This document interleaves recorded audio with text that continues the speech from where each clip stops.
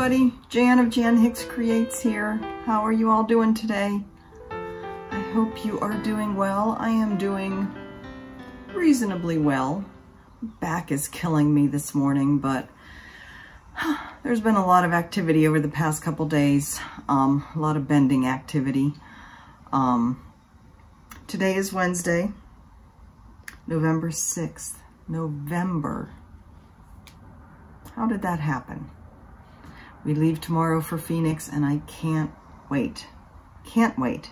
So a lot of activity. We got a new recliner love seat thing with a console in the middle. I don't think the couch that we had was very nice for my back. So we decided to go. We had a recliner love seat in Sarasota that we loved, and we got rid of it. We actually gave it to Ben, mostly because we didn't feel it would work in our apartments. But it does work here, and we decided to go back to that, which meant we had to get rid of our couch, we had to get rid of our chair, got rid of a bunch of furniture. And now Nina is kind of grumpy because she liked that couch. That was her couch. The recliners don't leave a lot of room for kitties to lay with us, so such is the life of a cat. So yeah, a lot of cleaning of the furniture before we had Salvation Army come and pick it up, so they came this morning. Yesterday, I didn't get a video done yesterday. I had a bad morning yesterday, headache and cleaning up after cats and a bug infestation, and by the time I was done with all of that, I didn't feel like talking to anybody. Yesterday was not a good day.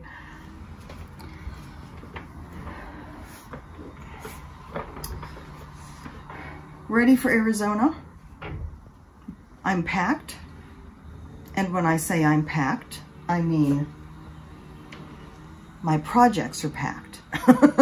Nothing else is, but I have all my projects packed, and I'll go through those in a bit here. Nothing else is packed. Still have to get box mailed to Samuel.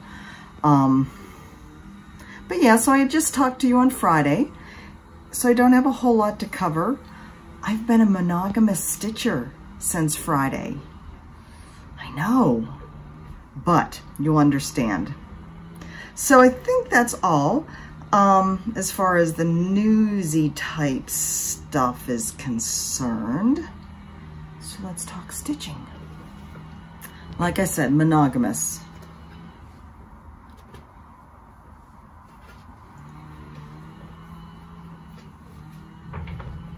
Patchwork. Isn't it gorgeous? So I'm working with the pinks now. I'm heading into the oranges. So I said on my video Friday that I would work on shades of gold for the weekend. And then I talked about all the silks and said maybe I'll work on patchwork instead. And that's what I did, because shades of gold is going with me to Phoenix. I decided to work on patchwork. And once I started, I couldn't put it down. So that's what I've been working on every night. And what I'll work on tonight as well. So I got that motif done. And this one almost done. I'll get this one done tonight and started on the next one, hopefully. So this hot pink, and again, this is Mrs. Sada's Silk Floss. This is a 36 count antique white linen, just a plain old Swigert linen, nothing fancy here. One strand of floss stitched over two.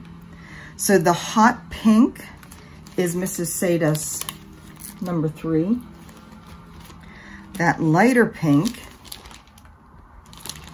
is E3.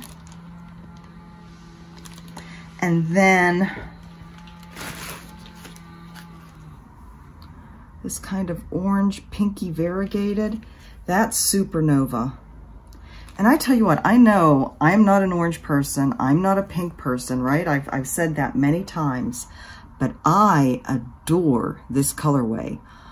It could be a little bit less orange for my taste, but I love the moving into the pink shades, that corally. I mean, it's just so pretty. So there's another part of this strip coming out down here that I will do again in that. Let me turn to the pattern. So again, Patchwork by Jan Houtman. It calls for a variety of colors, but again, I'm doing it in the silk floss and doing it as a rainbow. So I am almost done with this motif. Here is that little strip that I still have to do in, let me enlarge that, in the Supernova. And then I'll be coming down to this one and this one. And then what I'm gonna do is drop down here and then start working my way back up.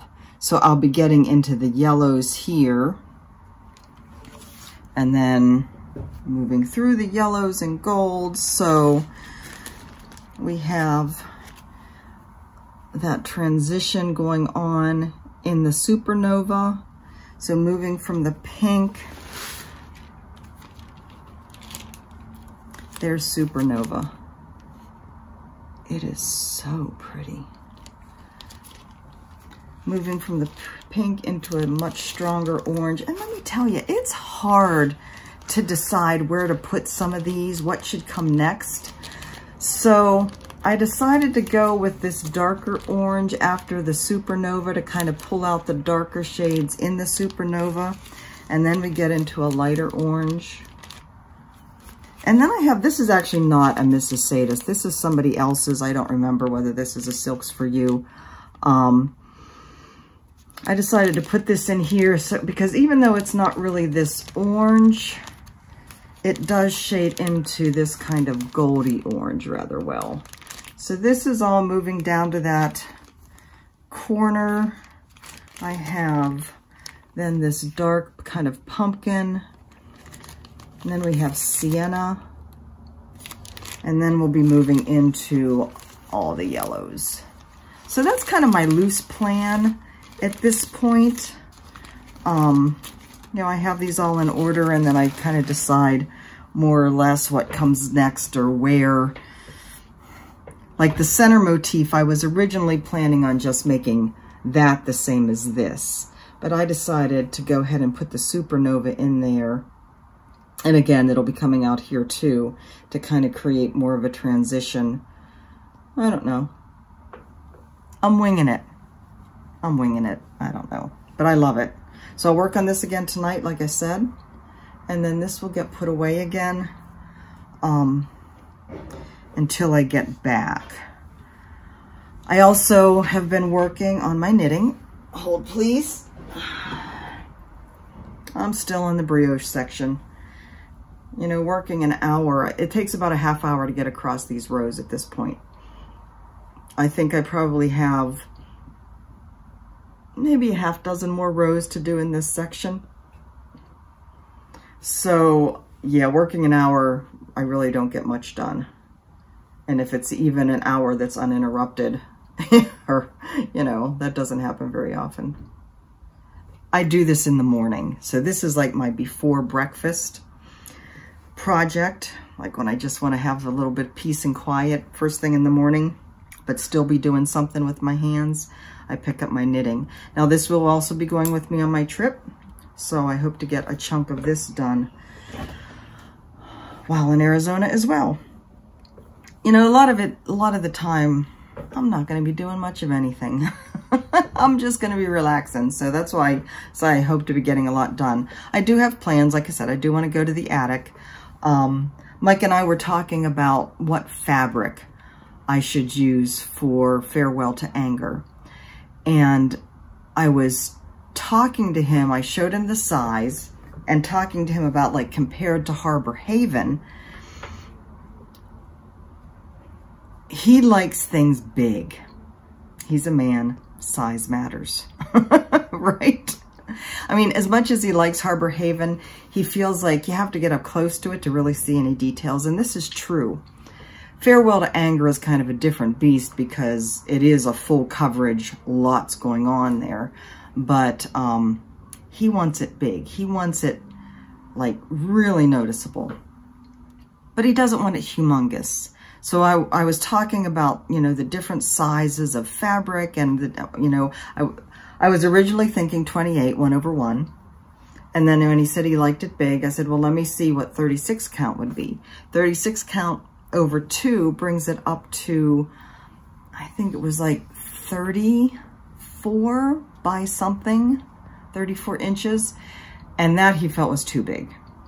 So we're kind of compromising, and I am going to do 25 count, 1/1, and that brings the size, the finished size, to like 25 by something, 25 inches by something. So I am going to go to the attic, and I'm just going to get a Lugana. I don't think I'm going to worry about getting the easy grid. I'll ask if they have it, if they carry it.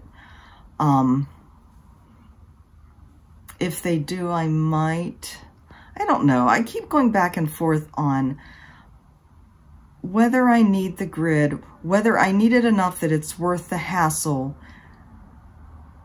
to get the grid lines out. Now again, Farewell to Anger is a dark, I mean, it's a fairly, it's very colorful and fairly dark for those that don't know it.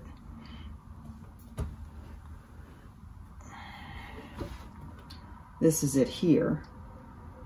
So I don't know that the grid lines will show in the end, but if they should, I don't know whether I want to have the hassle of trying to get them out, because I understand it can be a little bit temperamental. So I might just get 25 count Lugana from the attic and yeah, not worry about it. So yeah, we'll be going to the attic. The other plan I have, and this is where I would like some input from you guys. I have decided I'm going to start a series called The Basics of Cross Stitch. And I'm going to start from how to pick a kit in a big box store to the basics of the stitch, to how to kit up something yourself, how to use over-dyed floss. I mean, I have a whole list of things for the basics of cross stitch. If there's anything that you would like me to do a video on, please let me know and I will add it to the list. I'm planning on starting out very basic, of course, but then I'm going to get into more. I'm not going to get into specialty stitches or anything like that. There's enough of that out there. And of course, there's enough of basic stuff out there too, but I want to put my own spin on it, I guess. But if there's any ideas that you have for things that you're struggling with, you know, I'm going to do beads. I'm going to do over-dyed floss. I'm going to do switching over to even weave, which I've already have a video on that, so I may just rename it. But I'm going to do a whole series, and they'll all be separate, fairly short videos. So if there is anything that you'd like me to do, let me know, and I will add it to the list. Projects I'm taking with me. I'm taking my Kindle Fire because that means Santa Fe decor. So I have loved stitching on patchwork, but I have to admit that Santa Fe decor has been calling me. Now, I had been working on the fractal bookmark, and I completed that one diagonal and started the next. So I decided that I would take Santa Fe decor with me.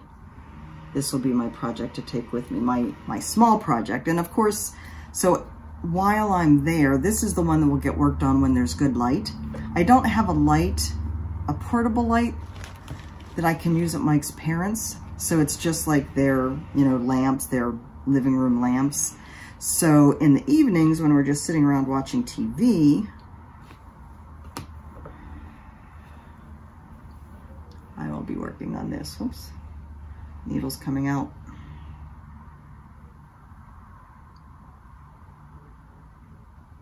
I will be working on this beauty. And like I said, I really hope to get a chunk of this done while we're there. I do have a clip-on light in the RV that I'll be using in the RV. Now here's an interesting thing I wanted to mention along with the whole furniture thing. Like I said, I feel like the old couch wasn't kind. You know, the cushion, it's only 3 years old, but the cushion's already dipping, you know, where I sit all the time. And I sit on this kind of bigger rounded section, so it's harder for me to get in and out of when my back is hurting. But in addition, okay, stitching in hand, you know, I'm like this. I'm right-handed, so I have my light coming over my left shoulder. And I think part of my problem is I'm kind of like a flower bending towards the sun. Because it's over here, I'm constantly bending so I can be, and it might not even be that much of a bend. Sometimes it may be, but for the most part, I'm always bending a little bit to get more into the light. My pain is stenosis of the SI joint, the sacrum ilium joint. So right on the left side, and I think a large part of it, if not caused by, at least irritated by, my constantly bending to the left. Because I spend, you know, after dinner, once I get seated in my seat, I'm sitting there for a good 3 or 4 hours without getting up in the evenings when we're watching TV and I'm stitching. So I'm in that position for a long period of time. Now I'm, you know, moving my legs around, but still I'm constantly. So we moved the light to the front, and while it's still to the left, it's more coming towards me over the front. Once I still have to replace that mistaken extender rod that I got for the Lowry. I'm going to order that once we get back. Then I'll probably start using my Lowry stand more, because then I can have it, and I'll get a clip-on light for the Lowry stand so I can have it right over top of me. But anyway, if any of you guys are having the same issue, think about how you're sitting and if you might be tilting more one way or the other. I'm hoping. Now, it's only been 3 days since we got this new furniture, and, well, 2 days, 2 evenings, and rearranged things. So it's not like I see a huge difference at this point, but I'm hoping it'll make a difference. All right, so Shades of Gold is going with me. That will be my evening project. And Santa Fe Decor is going with me. Now I have them all in my, or both of them in my Garon Toten bag. This is the one I got at StitchCon with this absolutely gorgeous fabric. I did finish putting all of the flosses, trying to figure out which way my notebook goes. All of the flosses in my notebook. I had been, up until this point, kind of filling the pockets as I came across a new color that I hadn't used yet. And so, but I still had maybe 10 or 15 that I needed to fill in. So I finished doing that. So all of my pockets are filled. They don't all have the needles in them yet, but I am ready completely to go. And this is for, again, Santa Fe Decor. So that is all ready to go. My knitting is going with me. I have to get a different knitting bag to shove that into. I need a separate suitcase just for my projects. I told Mike that. He's like, oh, there'll be room in mine. We have a bunch of winter clothes in the RV, and we're going to need that for up in Flagstaff. I think the daytime, the high temperature is going to be in the 50s and the lows is going to be in the 30s and 20s. We can use the fireplace. We can use the electric blanket. I can't wait. But I do have winter clothes in the RV, so I don't have to pack any of that. And in Phoenix, it's still in the 80s during the day and getting down into the 50s at night. So don't have to pack a whole lot of heavy clothes. And Mike hardly packs any clothes at all. So he's like, oh, there'll be plenty of room in my suitcase. The other thing I got ready is the stuff I need for the Time for Seasons Stitch Along, Donna Bayless's by the Baby Needle Arts. So I did cut and I sewed zigzagged around my fabric. So that is all ready to go. This is at 35 count raw linen, that I have. And then, you know, I don't really know what colors that I need. And I didn't want to take all of them. You know, when she sends you that, the introductory PDF, it has the total list of the colors that you need. And I know that I don't need all of them. I don't know which ones for sure that I need. But I'm thinking, you know, the first, when she was doing the sneak peeks, the first scene that she showed us was summer. So, hopefully she's not going to totally flip things around on us. I'm assuming that's the first scene we're going to get to stitch. So I kind of put together the ones that I think go in that scene. So this is my sky. This is Kansas Sky by Victorian Needle, Victorian Sampler Shop Threads.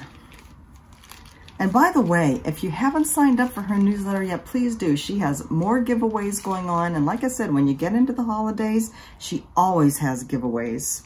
So I have a bunch of different greens. There's several different greens in that scene, different, the hills and the grasses, the bushes. So I packed a bunch of those. I have this for $8.90, which I'm sure is the dark green bushes with the red flowers. I decided this, she has those brown corners. This is Wine Cellar from Victorian Motto, and it's kind of a brown and wine. So I'm gonna use this. I have plenty of it. This is a 20-yard skein. But I thought instead of just doing all that brown, do something a little more interesting. So yeah, my water is going to be, so the water is 502 and 503. This is my substitute for 502. This is Coastal Seaweed by Victorian Motto. And this is my substitute for 503. It's Peacock Elegance by XG Designs. Everything else I'm using the called for DMCs. So I just have, actually, again, kind of guessing what we would need.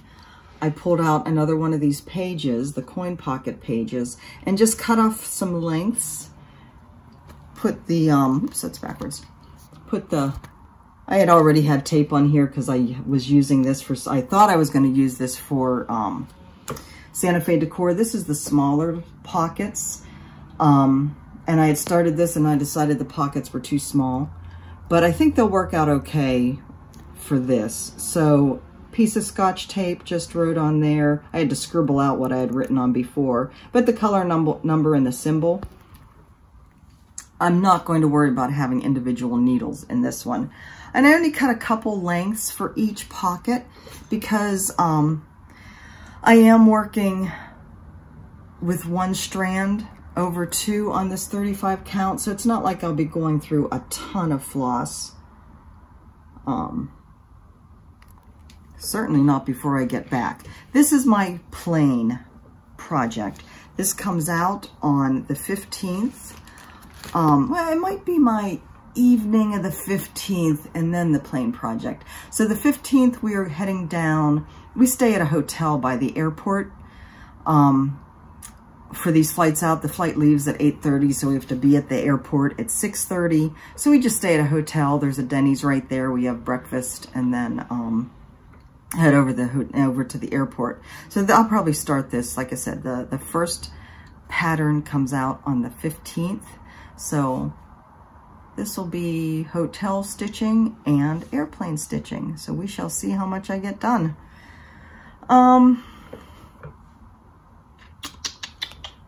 Haul. Really no haul to speak of. Still waiting on the Serenity bead pack. Ordered some things from Shakespeare's Peddler that I'm looking forward to getting. If it doesn't come today, I won't get it till I get back. I think that's about it. But I did get, actually I was going to save off a picture and I forgot.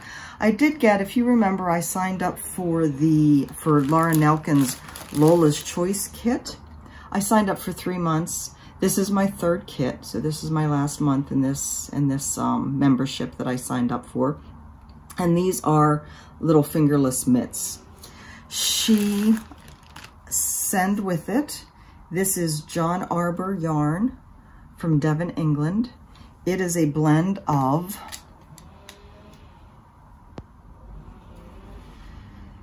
50% Exmoor Blueface, 30% Devon Blueface Leicester, and 20% Devon Wensleydale. So I believe those are all, well, Devon, of course, they are all British yarns. This, I'm not sure whether this was created, it was probably created just for this kit, because that's what Laura does. She sources unusual yarns, and so it's exclusive to the kit. So I was going to find a picture for you to see what this is. They're really pretty. Hold. Beautiful, beautiful, beautiful stitching. And a beautiful yarn. When will I do it? I don't know. This is a 50-gram skein, 212 yards. So obviously enough to make 2 mitts.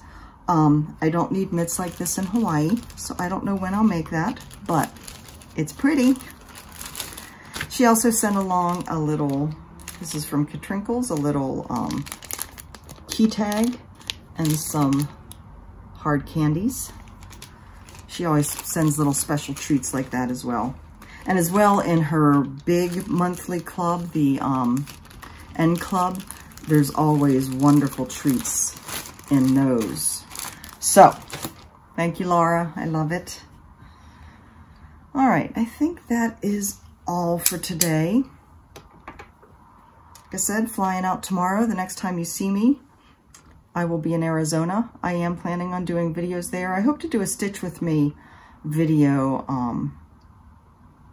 Be good if I could do one on Friday. My in-laws are going to be out running around a lot on Friday, and Mike will be dealing with the RV and the battery.